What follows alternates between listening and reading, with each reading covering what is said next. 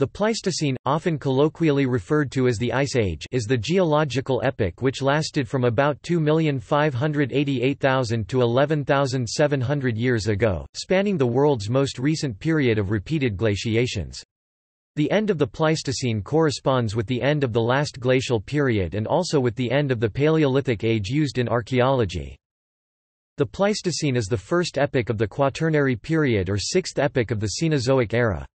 In the ICS timescale, the Pleistocene is divided into four stages or ages: the Gelasian, Calabrian, Middle Pleistocene, and officially the Chibanian, and Upper Pleistocene, and officially the Turantian. In addition to this international subdivision, various regional subdivisions are often used. Before a change finally confirmed in 2009 by the International Union of Geological Sciences, the time boundary between the Pleistocene and the preceding Pliocene was regarded as being at 1.806 million years before present (BP), as opposed to the currently accepted 2.588 million years BP. Publications from the preceding years may use either definition of the period.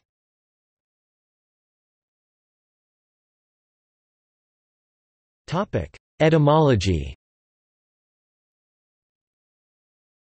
Charles Lyell introduced the term Pleistocene in 1839 to describe strata in Sicily that had at least 70% of their molluscan fauna still living today. This distinguished it from the older Pliocene epoch, which Lyell had originally thought to be the youngest fossil rock layer. He constructed the name Pleistocene, most new, or newest, from the Greek pleistos, pleistos, most, and kainos, kainos, Latinized as Caenus, new. This contrasting with the immediately preceding Pliocene, more new, or newer, from plion, plion, more, and kainos, usual spelling, Pliocene, and the immediately subsequent Holocene, wholly new, or entirely new, from holos, holos, whole, and kainos, epoch, which extends to the present time.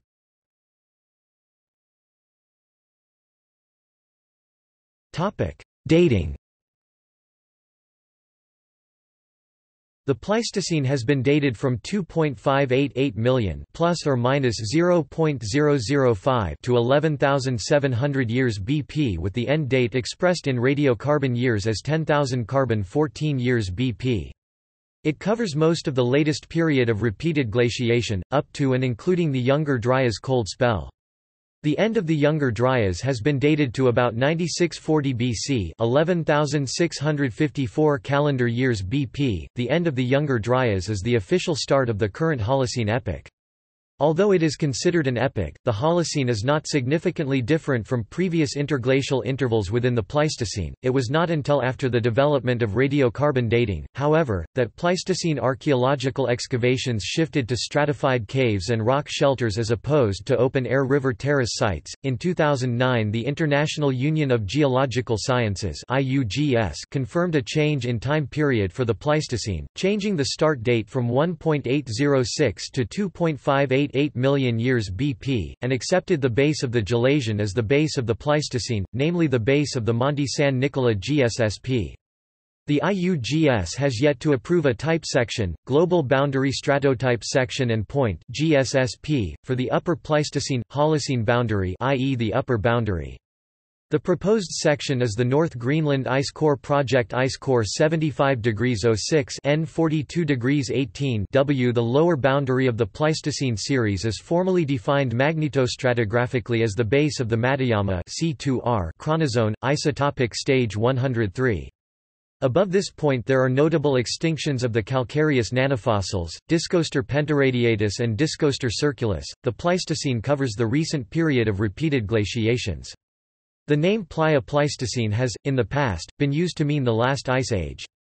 The revised definition of the Quaternary, by pushing back the start date of the Pleistocene to 2.58 Ma, results in the inclusion of all the recent repeated glaciations within the Pleistocene.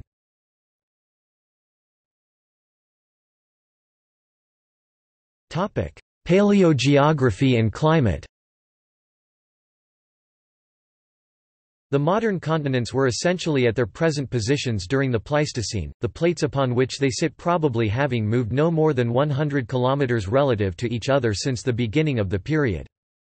According to Mark Linus, through collected data, the Pleistocene's overall climate could be characterized as a continuous El Niño with trade winds in the South Pacific weakening or heading east, warm air rising near Peru, warm water spreading from the West Pacific and the Indian Ocean to the East Pacific, and other El Niño markers.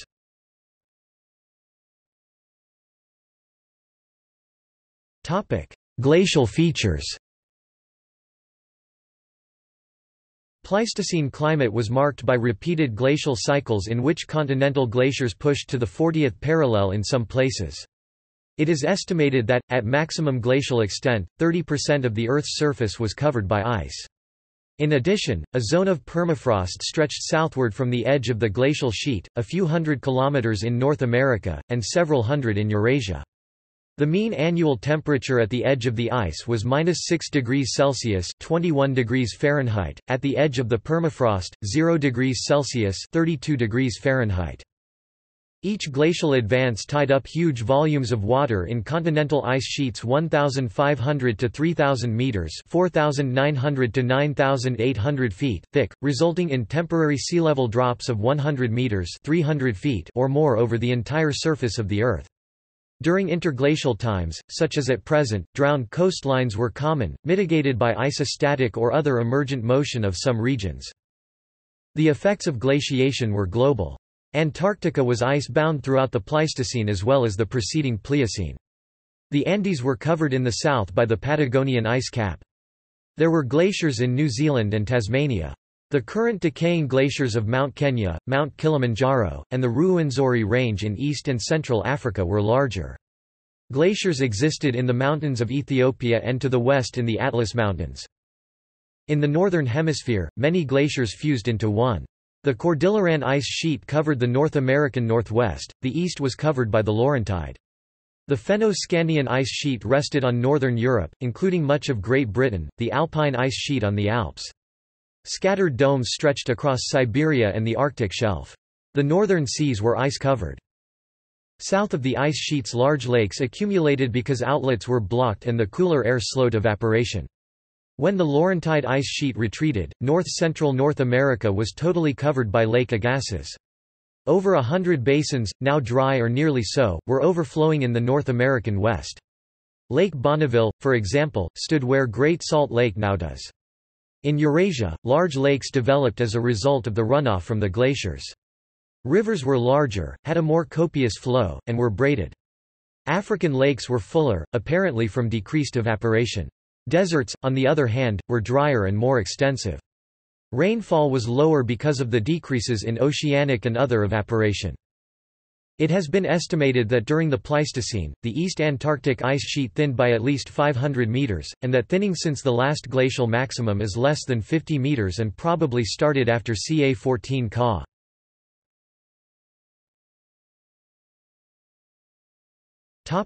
Major events. Over 11 major glacial events have been identified, as well as many minor glacial events. A major glacial event is a general glacial excursion, termed a glacial. Glacials are separated by interglacials. During a glacial, the glacier experiences minor advances and retreats. The minor excursion is a stadial. Times between stadials are interstadials. These events are defined differently in different regions of the glacial range, which have their own glacial history depending on latitude, terrain and climate. There is a general correspondence between glacials in different regions. Investigators often interchange the names if the glacial geology of a region is in the process of being defined. However, it is generally incorrect to apply the name of a glacial in one region to another. For most of the 20th century only a few regions had been studied and the names were relatively few. Today the geologists of different nations are taking more of an interest in Pleistocene glaciology. As a consequence, the number of names is expanding rapidly and will continue to expand. Many of the advances and stadials remain unnamed. Also, the terrestrial evidence for some of them has been erased or obscured by larger ones, but evidence remains from the study of cyclical climate changes. The glacials in the following tables show historical usages, are a simplification of a much more complex cycle of variation in climate and terrain, and are generally no longer used. These names have been abandoned in favor of numeric data because many of the correlations were found to be either inexact or incorrect, and more than 4 major glacials have been recognized since the historical terminology was established. Corresponding to the terms glacial and interglacial, the terms pluvial and interpluvial are in use. Latin, pluvia, rain. A pluvial is a warmer period of increased rainfall, an interpluvial, of decreased rainfall. Formerly a pluvial was thought to correspond to a glacial in regions not iced, and in some cases it does. Rainfall is cyclical also. Pluvials and interpluvials are widespread. There is no systematic correspondence of pluvials to glacials, however. Moreover, regional pluvials do not correspond to each other globally. For example, some have used the term ris pluvial in Egyptian contexts. Any coincidence is an accident of regional factors. Only a few of the names for pluvials in restricted regions have been stratigraphically defined.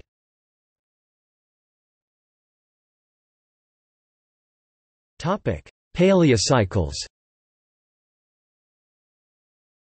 The sum of transient factors acting at the Earth's surface is cyclical: climate, ocean currents and other movements, wind currents, temperature, etc. The waveform response comes from the underlying cyclical motions of the planet, which eventually drag all the transients into harmony with them. The repeated glaciations of the Pleistocene were caused by the same factors.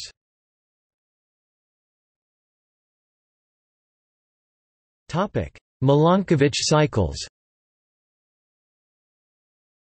Glaciation in the Pleistocene was a series of glacials and interglacials, stadials and interstadials, mirroring periodic changes in climate. The main factor at work in climate cycling is now believed to be Milankovitch cycles. These are periodic variations in regional and planetary solar radiation reaching the Earth caused by several repeating changes in the Earth's motion. Milankovitch cycles cannot be the sole factor responsible for the variations in climate, since they explain neither the long-term cooling trend over the Playa-Pleistocene, nor the millennial variations in the Greenland ice cores. Milankovitch pacing seems to best explain glaciation events with periodicity of 100,000, 40,000, and 20,000 years. Such a pattern seems to fit the information on climate change found in oxygen isotope cores.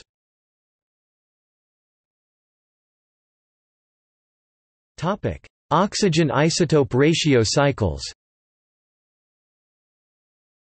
In oxygen isotope ratio analysis, variations in the ratio of 18O to 16O, two isotopes of oxygen by mass measured by a mass spectrometer present in the calcite of oceanic core samples is used as a diagnostic of ancient ocean temperature change and therefore of climate change. Cold oceans are richer in 18O, which is included in the tests of the microorganisms foraminifera contributing the calcite. A more recent version of the sampling process makes use of modern glacial ice cores. Although less rich in 18O than sea water, the snow that fell on the glacier year by year nevertheless contained 18O and 16O in a ratio that depended on the mean annual temperature. Temperature and climate change are cyclical when plotted on a graph of temperature versus time. Temperature coordinates are given in the form of a deviation from today's annual mean temperature, taken as 0. This sort of graph is based on another of isotope ratio versus time.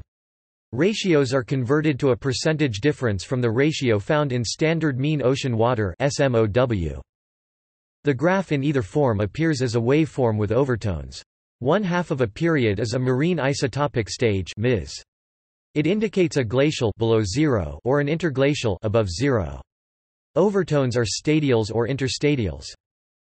According to this evidence, Earth experienced 102 MIS stages beginning at about 2.588 Ma BP in the early Pleistocene gelation. Early Pleistocene stages were shallow and frequent. The latest were the most intense and most widely spaced. By convention, stages are numbered from the Holocene, which is MIS1. Glacials receive an even number, interglacials, odd. The first major glacial was MIS2-4 at about 85–11 Ka BP. The largest glacials were 2, 6, 12, and 16, the warmest interglacials, 1, 5, 9 and 11. For matching of MIS numbers to named stages, see under the articles for those names.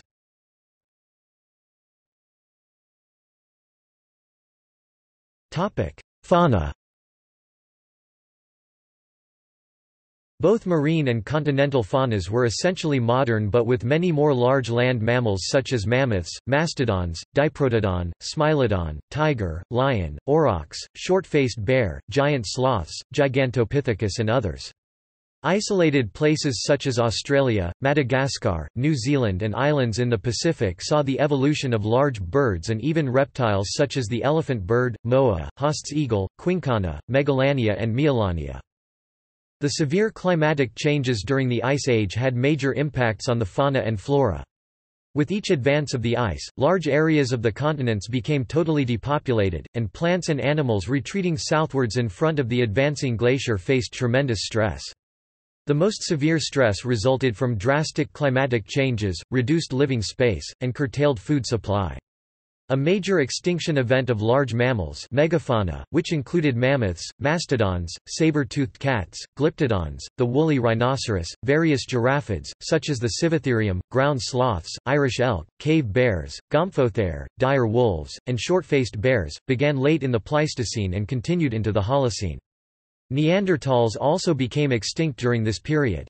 At the end of the last ice age, cold-blooded animals, smaller mammals like wood mice, migratory birds, and swifter animals like white-tailed deer had replaced the megafauna and migrated north. The extinctions hardly affected Africa but were especially severe in North America where native horses and camels were wiped out. Asian land mammal ages include Jokudianian, Nihewanian, and Eutian. European land mammal ages include Gelasian 2.5, 1.8 Ma. North American land mammal ages include Blancan 4.75 to 1.8, Irvingtonian 1.8 to 0.24, and Rancholabrian 0.24 to 0.01 in millions of years. The Blancan extends significantly back into the Pliocene. South American land mammal ages include Uquian 2.5 to 1.5, Ensenadan 1.5 to 0.3, and Luhanian 0.3 to 0.01 in millions of years. The Uquian previously extended significantly back into the Pliocene, although the new definition places it entirely within the Pleistocene. In July 2018, a team of Russian scientists in collaboration with Princeton University announced that they had brought two female nematodes frozen in permafrost, from around 42,000 years ago, back to life. The two nematodes, at the time, were the oldest confirmed living animals on the planet.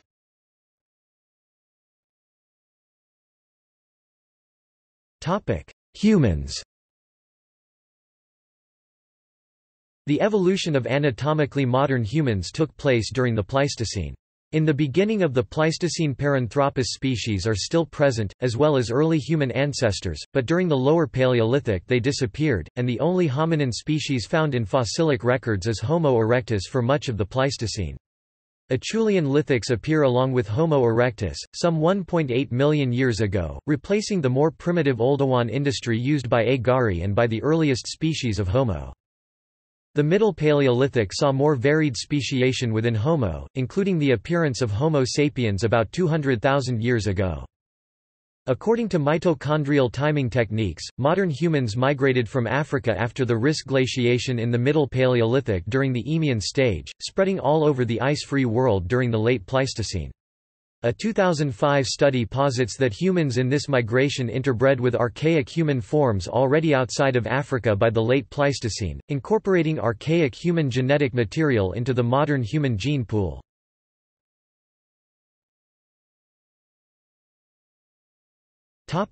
Deposits. Pleistocene non-marine sediments are found primarily in fluvial deposits, lakebeds, slope and loess deposits as well as in the large amounts of material moved about by glaciers. Less common are cave deposits, travertines and volcanic deposits ashes. Pleistocene marine deposits are found primarily in shallow marine basins mostly but with important exceptions in areas within a few tens of kilometers of the modern shoreline. In a few geologically active areas such as the Southern California coast, Pleistocene marine deposits may be found at elevations of several hundred meters.